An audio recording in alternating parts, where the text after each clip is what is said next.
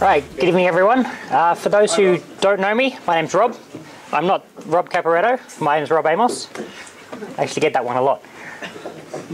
Tonight I wanted to go through a couple of things. One of the projects that I've been working on with a custom navigation controller, and at the same time there's been a few talks in the past few months, or several months, that have mentioned or extolled the virtues of constraints and auto layout. They haven't really touched too much though on the basics of constraints and actually building constraints and using auto layout in code, which a lot of the time can actually be a lot quicker than Xcode, interface builder. Second part then will be about pretty much a code walkthrough on building a custom navigation controller using container views, and yeah, so we'll dive straight into a demo of an app that I've been building. Now it's still early stages. It is a, how do I put this? It's pretty much a play app. My wife is an amateur photographer and she has been looking at redoing her website recently. And I thought, that sounds like a great idea for an app. Why not? Given that I can do what I want with it, it's pretty much targeted as iOS 6+, which means I can play with storyboards, particularly auto layout I was looking at focusing on. At this stage it probably looks like it's going to be iOS 7 only because I really don't have any iOS 6 devices to test on anymore. So the basics of this app and where it differs from a standard UI navigation controller is that the content view in the middle part there will become the navigation view at the next step. So on this screen is the general photo view, a layout of an album that my wife has put together with a collection view, which was the original content view, which then becomes the navigation bar at the top. And then obviously another collection view at the bottom, which actually has the album contents. Selecting a photo, for example, will move that original collection view to the navigation view at the top, allowing you to switch back and forth, pick photos, so on and so forth. And stepping back and forth will bring them further up and down the navigation stack. So that's pretty much it for the demo. And but as a sidebar, if anybody has lots of experience with UI collection views, transitioning between collection view layouts and animation, come find me after this because I'm having a lot of trouble as soon as you set the offset, the content offset above 0. Are you doing iOS 7 transitions? I did originally. They don't work with the content offset above 0. So I had to roll my own, which was working until the latest beta. And in WWDC they have a transition. Yes, it does work as long as the content offset is 0. So as soon as it's not, you get a lot of offset problems. So for example, if I were to pick a photo that's further down, it works fine going one way, but as soon as you come back the other way, the content offset at the top there will end up being the same width as the original button height at the top. So the built-in transition stuff is good for basics, but doesn't work in this case. But that's a bit off topic. So is that still using a navigation controller, or you're rolling your own nav? I'm rolling my own nav based on container views, which I'll step through in a minute. If you're having trouble with some of that stuff, that's worth radar. Yeah. There's probably lots of them. It's changing from beta to beta, so I'm leaving it aside for the moment, and I want to actually focus on building the rest of the app rather than screwing around with UI collection views for 3 weeks, which I have done. So The problem will be though, as soon as it goes GM, like getting anything fixed, if it's still busted, it's going to be like really impossible. I've got a few radars left over. You're not filing bugs? I'd have them in there already, but I'm moving on to other things and not wasting my time anymore, to be honest. Okay, so as I mentioned, one thing I wanted to do was go back and do a look at the basics of what auto layout is and the best way to use it. I mean, there's a few demos that we've had that did through Interface Builder, which is functional for the most part now. So constraints, as they are very simple relationships between two attributes of views, for the most part. What you actually do under the hood is you need to provide enough information for auto layout to be able to calculate the origin and the size of each view so that it can actually lay it out on its own. And that you need to do both axes, so the size, the origin and the size, and you need to do both axes or it will not play nice. Back in Xcode 4 days, it was pretty much unusable. I mean, I spent a long time stuffing around with it trying to actually get it to work. Most of the time the automatic constraints just kept overriding anything that you would try and do yourself. You spend enough time with it and you learn there's an order of operations. You need to set certain constraints before others to prevent them from overriding. It's much, much better in Xcode 5. I've still spent a lot of time fighting with conflicts though. And a lot of that comes down to the auto resizing masks as well. But there is nothing stopping you from building constraints in code. And a lot of the time, building constraints in code can be faster, much faster, and much more under your control. It's not always the easiest way to do it, but sometimes it is. So the different attributes for constraints, there are 11 of them for each view. There's the typical top and bottom, left and right constraints. So you can set a constraint on a view to its subview or any other view or any other attribute that you want to connect. You can do the center alignment, obviously. The baseline for each cell, which comes up. The width and the height. To do the baseline, in your UI view subview, you just implement a baseline offset from bottom, return whatever the offset should be, and that will actually set the attribute and auto layout against that constraint. The other one is the leading and the trailing one, which is based on the text direction. So for most of us who speak English and have English as a first language or as the general user interface language, the leading and the trailing is usually equal to the left and right bounds. Especially if you localize your apps and you have support text that runs right to left, the leading and trailing bounds will change to be right and then left. So as a brief example of setting constraints in code, typically every UI view you can set add constraint on. And there is a nice little static method there that Apple makes available to initialize a constraint. In this one, if we set, so we say NSLayout constraint with item, and the item is the one that you want to change or you want to set the rule on. The attribute in this case would be NSLayout attribute left, so the left boundary of that view. How we want to relate it to the second item, so I'm saying it equal in this case to the super view, you can see on the right there. The multiplier and the constant come in as part of the equation for calculating it. The multiplier runs against the attribute value from the right hand side, so in this case the super view. So we're saying whatever the value of the left bounds of the super view times it by 1, because we want it to be equal. If you want it to be double, you say 1.5, and then you add the constant at the end. So if you were to actually run that, your left bound moves to the left. Similarly, you can do exactly the same with the right attribute, make right to right, and then logically, everyone's mentioned me on Twitter, I'm going crazy. Logically, the top and the bottom is the same. So that can actually get quite verbose if you step through, especially if you want to add attributes for every single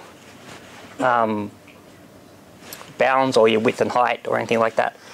Apple does provide the visual formatting model, so you can specify the whole thing in two easy calls. You add constraints, the NSLayout constraints, and don't do what I did the first time through when I saw add constraints accepts an NS array, and so I made an array of constraints manually. The constraints with visual format will translate the visual format that we have there, in which case we've got the pipe symbol symbolizes the super view, or the view that you are adding the constraints to. No, it's the super view, isn't it? Yeah, the super view of the target view. We're not specifying any layout options in this one, or any constant metrics. If you don't want to hard code your values in, your widths, for example, you can pass in a dictionary of constants. And then at the bottom there, we pass in a dictionary of views, and the key of the dictionary should match the key that you've used in your visual format. And then obviously the value is the reference to the UI view. Apple provides a nice macro to do that all for you, assuming that the local one is the same name as the key. Yeah. Is the top one supposed to have page column? It's optional. It is optional. Yeah. So it's assumed to be horizontal if it's not specified. You can specify it manually, and a lot of the dumps you get back from Apple will always come with a H colon in front of it. As I said there, the V at the bottom indicates you're working on the vertical axis. Otherwise, it's assumed horizontal. Matt? The K-nil options, Yep. how does that sort of differ from just putting 0 or something there? You want to answer that, Ol? With the options and K-nil options. The K-nil options is just an enum. It's just depending on your compiler's warning settings, it may it may complain that 0 is not a valid value. Yep. So the K-nil options is just of the right type. You shouldn't assume that enum value is 0. Yes. Yeah, also that's true.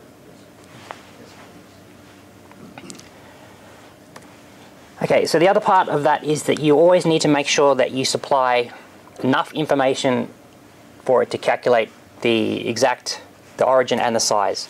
If you don't, it can infer a lot of that from the existing frame of the view that you're working on.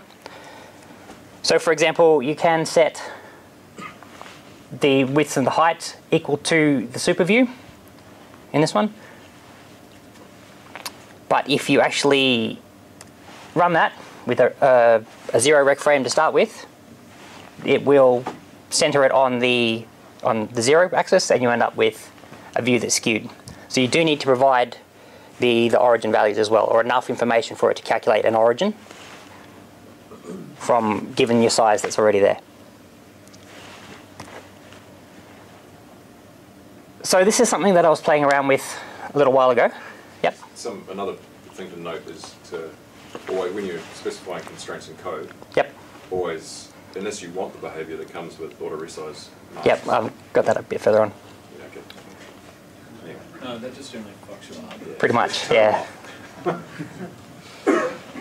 Okay, so this is an example if I wanted to replicate a UI tab bar with the centered view. I first tried to do this back in Xcode 4.5 running iOS 6. I got about 6 hours into the exercise and gave up. Its interface builder just really did not want to apply the constraints without obliterating all the other constraints at the same time. Just for the fun of it, when I was building the app, the very first screen is a UI tab bar with buttons that do exactly this. Implementing that in Xcode 5 took probably an hour and 15 minutes or so. Mostly the constraints went in nicely, but then it was fighting with the conflicts that interface builder likes to warn you about over and over and over again. And a lot of that came down to dealing with the auto resizing mask. As an exercise today, I did this this afternoon, about 2 o'clock, in about 15 minutes.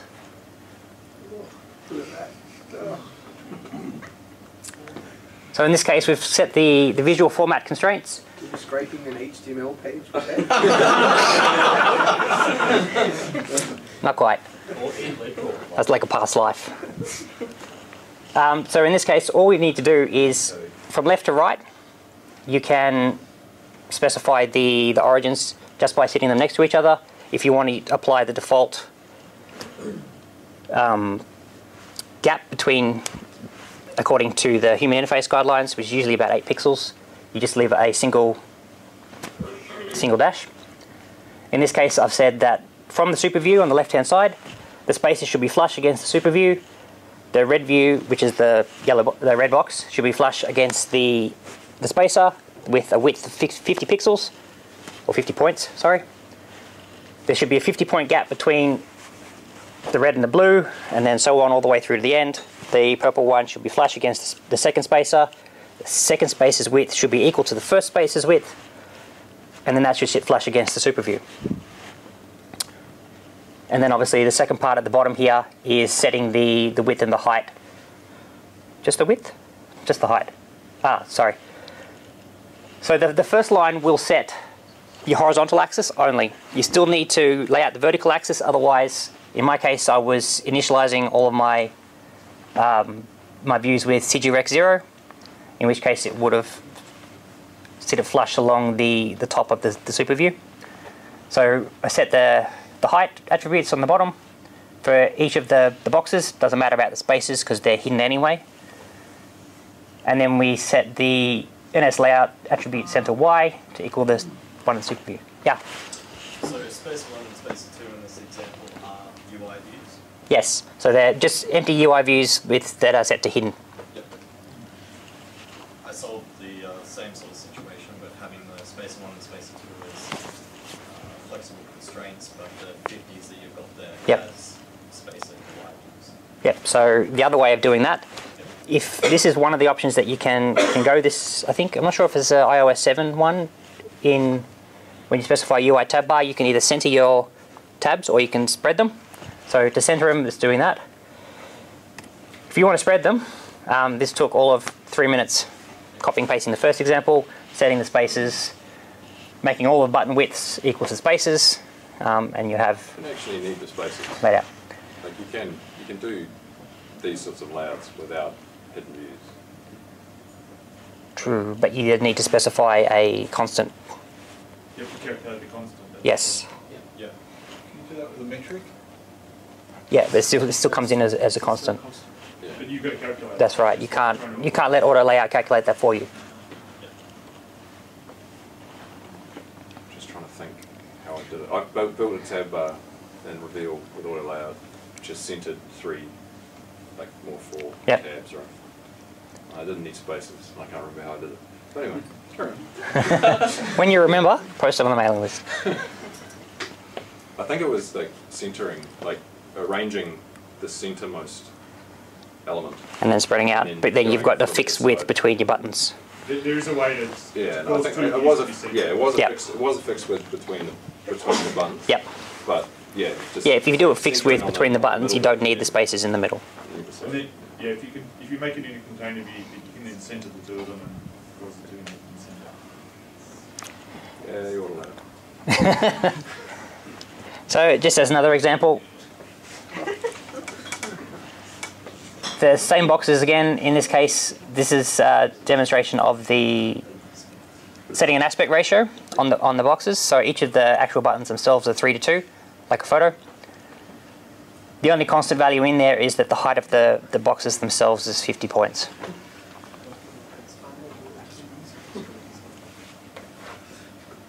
I've never actually used this in production. This was just something I was playing around with this afternoon.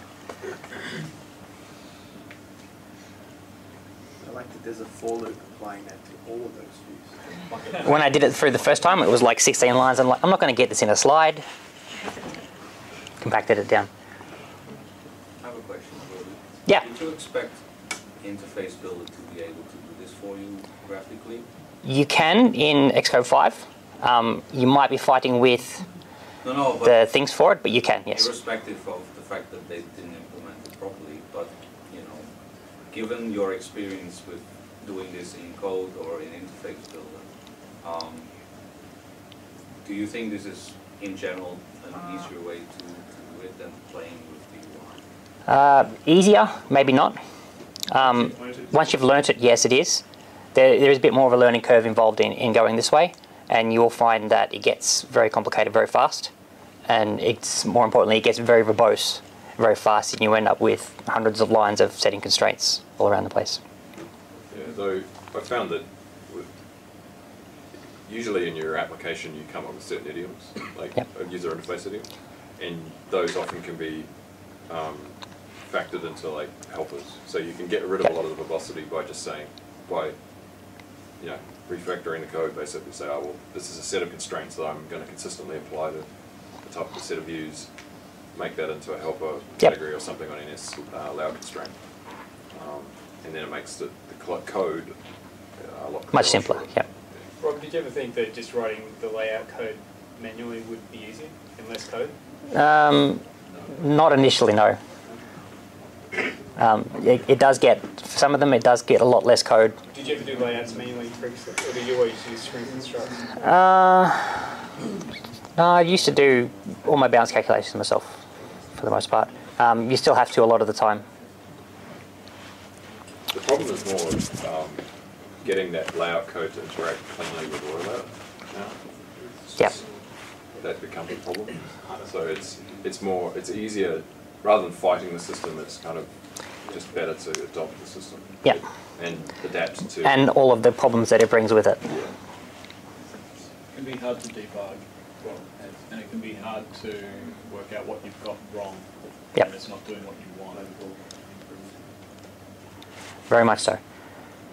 So just as a recap of that, we always need to supply enough constraints to calculate the origin sign on both axes, or we end up with weird inherited behaviors from the existing frames.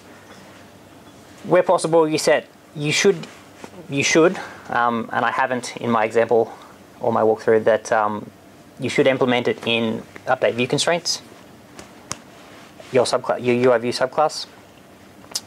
And although they supposedly say that constraints do degrade gracefully, most of the time it doesn't, unless you've designed it to degrade gracefully by setting a priority on each of your views, on each of your constraints. So the next part, the thing that I really wanted to try with this app was going fully auto layout, abandoning everything that came before it and just doing auto layout. I found it is possible. It can be painful using some of the UI kit provided views. You need to be prepared to call the set translates auto resizing mask into constraints no on every single view that you initialize. Otherwise you end up with weird behaviors and a lot of debug printout to your console, and the first line you see at the bottom is the translated constraint. But just on that, Yep.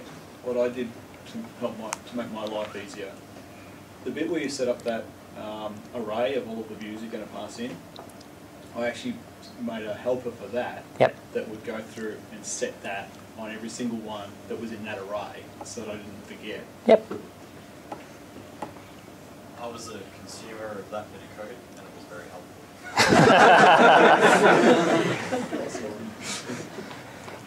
And the bottom one is, be prepared to keep a lot of references to your constraints, especially if you want to be able to modify them later on. Because once you throw them into auto layout, you will not get them back out again, unless you're using the debug methods that Apple provides. But there's a nice warning at the bottom of that says they will not allow shipping apps with using the debug code. Thanks. Yeah. About just whenever you call update constraints, to remove all of your constraints. Start again. Yep, that's certainly another way. Especially if you want to dive into animating your constraints, though, it's usually a lot quicker if you keep the constraint around and change the constant value. Okay, so now we get out of constraints and go into using constraints for a custom navigation controller. So if you were here last month, you might recognize this picture from Matt's talk. And one of the things that building a custom navigation controller has taught me is a lot of appreciation for the built-in UI navigation controller. It's actually pretty simple to implement your own one using container views, but there is a lot of polish that goes into the existing one that's really hard to actually replicate nicely.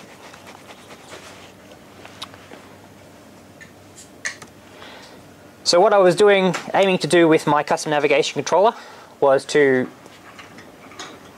build them using a container views, and for the most part you transition using the transition from view controller to view controller with your animation options. In my case, that wasn't going to work. If you read the manual for the reference for that method, it tells you at the bottom that it will remove the the view from the from view controller, it will remove it from your view stack once the animation completes. Obviously, in my case, I need to keep the previous view around, so that wasn't going to work. So we had to build my own. Now, I looked around a lot. I spent probably 3 hours researching this, and I couldn't find anybody that had done this type of navigation paradigm before. So without any naming references, I've called it cascading navigation. So if we go back to the photo view that's there, it's really split into the two. The existing content view, which is on top of the navigation stack, and the view that's at n-2, where n is obviously the length of the navigation stack, is the navigation view that's at the top. And the goal with animating all of this is that when you touch the item, the previous one resizes into the navigation view, previous navigation view disappears off the top, and the existing content view slides up to reveal the new content view. So when you actually add it to the top of the navigation stack, it goes to the bottom of the view hierarchy.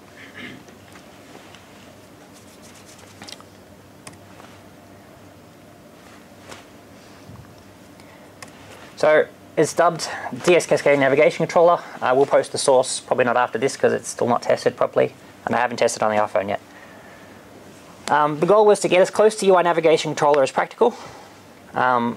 Support segs in storyboards so that you can actually still set segs between your views to push and pop off the navigation stack, and to use go fully auto layout.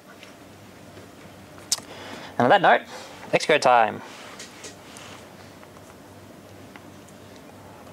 And I like that I can use mission control on this monitor but not that one.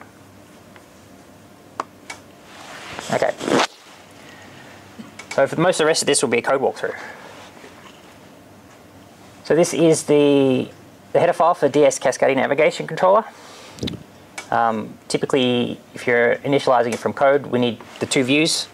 If you pass in just a navigation view, obviously that's not going to look real good. So we initialize it with both views.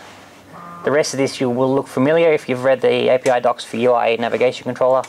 It's pretty much the same, except the protocol that we pass through for those. This is going to be fun from here. Okay. Deep breath. Yep. So the very first thing we do in it is get rid of our translating auto resizing masks. That becomes a common theme. As you said, you can provide all sorts of helpers to do that. You're going to load your view right there. Yes. Which is not standard made. Fair point. Can refactor that. So you don't need to synthesize your variables. Hey? Just offered to help with, Yeah. I think you did, yeah. I've written a few custom view controller containers. But anyway. So for the most part, this obviously still needs a bit of work. At the moment, I only support the two view controllers being set, and we set the one at n-2 to the navigation view. Trying to remember how I did this now. Yep. So and this is where the fun stuff comes in.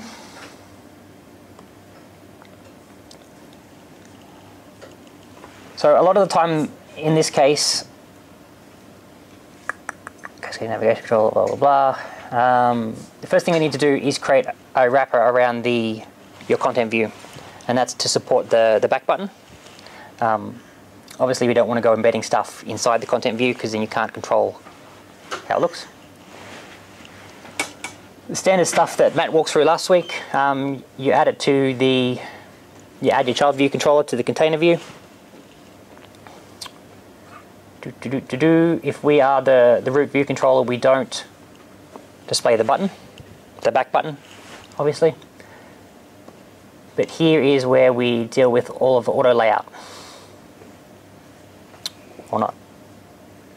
The background, And that's pretty straightforward.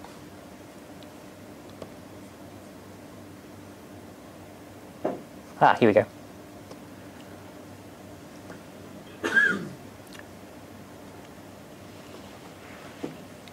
Okay, so for the most part, all we do in this case is when we add it to the navigation stack, we need to add the view into the view hierarchy. And then we full screen it pretty much. On the horizontal axis, we set the left and right bounds to be the full width. And then we add a constraint at the top. If it's the navigation view, we bind it to the top of the navigation view itself, on the top of the screen in this case. And we keep a reference. So the reason I wrap the view, one of the other reasons is to provide references to the constraints that I know I'll need to manipulate later on. So we keep a reference to the top constraint around. As well, the height constraint, which at this point is just a define. So all we need for that view is to set the horizontal, bind it to the top of the screen, and then set the height, which is enough to get it to lay out where it needs to go. Similarly, if we lay it out as the content view, depending on if it's a full screen content view or not. Did I do that? Yeah, it's the next method. We do the same thing. We set the full width of the screen, lay out the top, set top constraint, attribute view to self.view. Yep. So what I do in this case is I bind it to the top of the screen, offset by the height of the navigation bar, and I do that instead of binding it to the bottom axis of the navigation bar. It really comes down to the way you want to do your animations. In this case, I wanted it to pull up to reveal the other one. If I wanted it to slide in from the bottom of the screen, you can bind it to the bottom of the existing view. But because it needs to be there at the same time as the existing view, you need to bind it at a different location. Ditto, we bind it to the bottom of the screen, we relay it out. And the full screen one is the same thing, but we don't offset it from the top of the navigation view. Just a question, Rob. Yep. Why are you forcing the views to lay out there rather than just telling them to lay out later?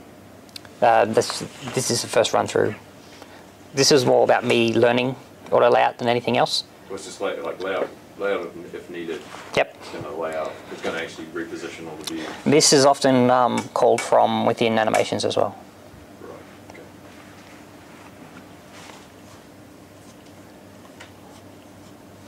We don't have the bottom of the. No. So where things get interesting is being able to push and pop from the view controller stack. So on the same note as the normal UI view controller, if we push a view controller onto the stack and we animate it,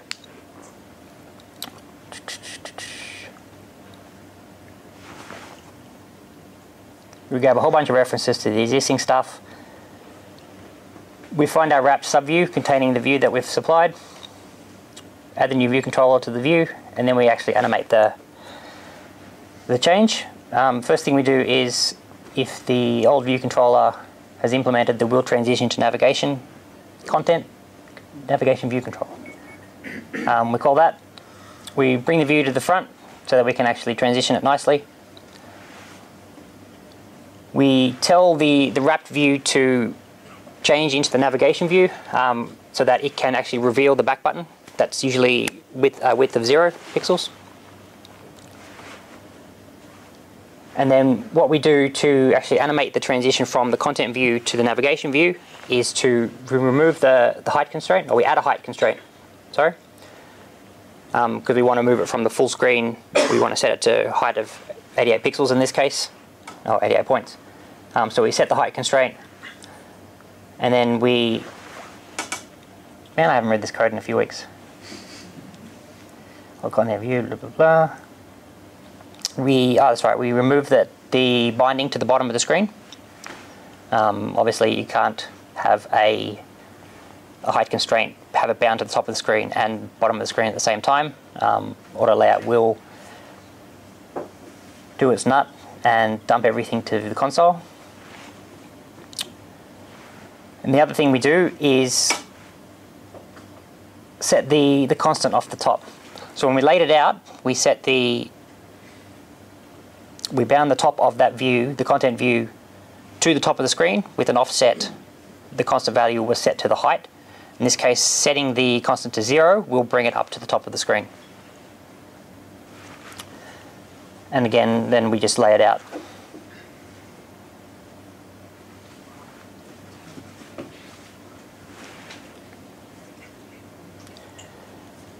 To pop it, we do almost the same thing in reverse. We tell the view the view controller that's about to be removed that. Sorry, we don't tell the view controller it's about to be removed. We tell the existing navigation view that it's about to become the content view. We reset the constant for the top constraint down to the bottom, to the height of the navigation bar.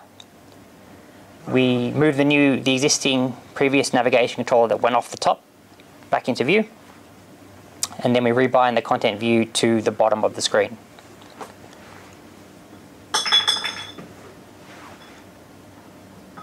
And for the most part, once we've done that, obviously we remove the existing view that was just popped off, or however many there were at the time.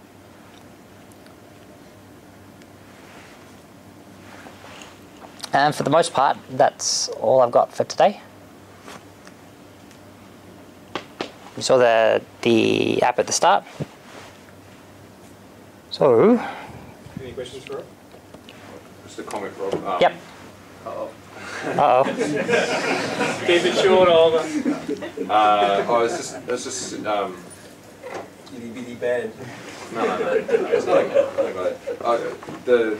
In the view controller containment API, there's like if you don't use transition from view controller to view controller, there's kind of magic happens here in the containment API where when you're adding and removing views from the view hierarchy, it magically calls your view controllers view did appear, view did disappear. And when you're doing, in my experience, when you're doing more custom view controllers, you don't want that magic to happen here. You want it to happen slightly afterwards, or before, or whatever. And so, just to be in control of kind of the life cycle events of like when view did appear or view will appear get called, relative to where your containing view controller is doing stuff, or you might have, as you have custom protocol, informed protocol where you're calling sort of like your will move to content view controller or whatever. So it's best to actually explicitly begin transition and end transition. That's my experience anyway. They're certainly available. Do you have any tips for getting rid of the dreaded auto layout exceptions that eventually occur? That you got. That didn't crash your app. When they supposedly degrade gracefully by crashing your app, pretty much. The one I found that always comes through is the setting the translates or resize mask into constraints. Beyond that, if you actually let the interface builder in Xcode 5 is usually pretty good at detecting conflicts up front. If you're doing it in code, you're on your own. Apple has added a whole bunch of debug methods to get the constraints back out of auto layout. But as I mentioned, you can't ship production code with those. Yeah, you can. I haven't done any auto layout on iOS, only on macOS. Is there ways of visualizing the constraints on iOS? Because on the Mac, if you you can do it in code manually, or you can just set an option on when you're invoking your app on the command line or in your debugger or whatever to get it to. It basically draws a big purple window border and then draws over the top, like where the layout, where the constraints are, and which ones are in conflict. Someone should build an app for that, Oliver. Might be working on that. Agree. But you could test your layout on a scratch like OS 10 app using that visual development. Yeah, you could. Potentially. Actually, speaking of Mac OS apps and auto layout, turning off the translation is like a this do that. Like it should be off by default, in my opinion. Because There are some where it doesn't play nicely, particularly UI scroll views. right. If you read the release notes for the iOS 6 release, there's a nice boot note which explains or tries to explain how UI scroll view is unique in how it interacts with auto layout.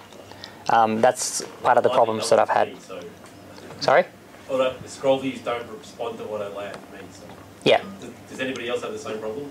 They, as mentioned, there is a note there that says how it behaves differently. It's kind of hard to decipher. Using auto layout at the moment. So, reasonable time? We're always putting in an app that would do this. I mean, on Mac OS, I've found that in certain cases, it doesn't happen all the time, but basically, if you use, if you're just using auto resource masks and just letting auto layout translate them, you end up with degeneration where the frames just keep on shrinking and shrinking and shrinking. Yep. And shrinking. Same thing happens in iOS. Right. Yeah. So just fucking turn them off. Yeah, there's a couple of cases where you still have to go back to calculating things manually, particularly with things like collection views, stuff like that. They don't play very nicely with auto layout. I think that's part of the problems that I've been having. Any other questions? I was going to ask, have you had much experience with labels and constraints, with applying them to labels and multi-line, especially multi-line labels? No, I haven't tried that yet. Sounds like it's going to be fun, I guess. Have you had to use constraint priorities much?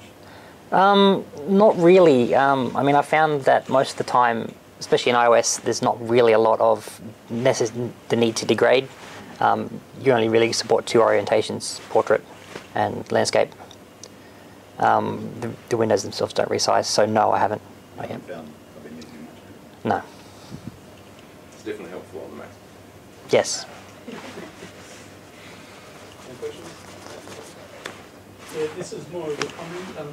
One of the things I found is if your sort of visual layout format is causing a lot of conflicts, probably best to just be a bit more verbose and actually do it between the different views, so with the other format. Yep, go back to manual. Yep. Awesome. Cool. Thanks, Rob.